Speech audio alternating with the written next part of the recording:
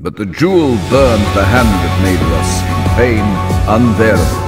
Being in anguish and despair, he cast himself into a gaping chasm filled with fire.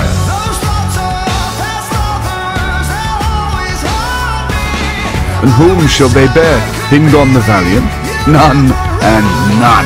He's come to parley. He brings a message from his general.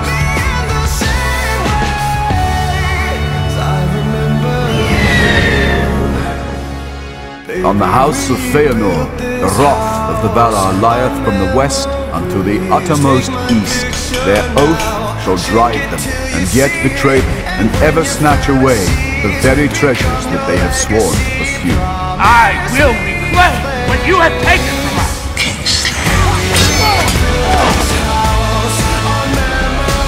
We swore an oath. And Maedhros told the eldest, whose ardour yet more eager burnt than his father's flame, and called the everlasting darkness upon us if we kept not our word.